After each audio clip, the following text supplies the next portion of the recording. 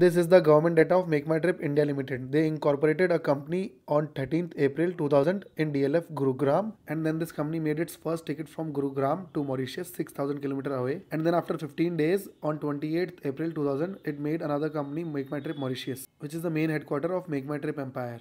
Let's search for this address, care of SGG Corporate Service Mauritius Limited, 33 Edith Cavell Street, Port Louis.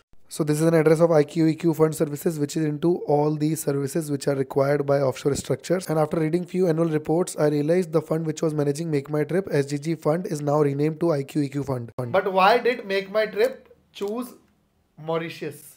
Well, there are many reasons, but one of them is there is no capital gain tax in Mauritius. Because MakeMyTrip giant has acquired companies like IBBO Group for 6,500 crore, Hotel Travel, Easy to Book, Quest to Travel, Bitlasoft, MyGola, ITC Bangkok, and opened its branches into many countries. All in all, it has 67 subsidiaries under it, all under MakeMyTrip Mauritius Limited. Why?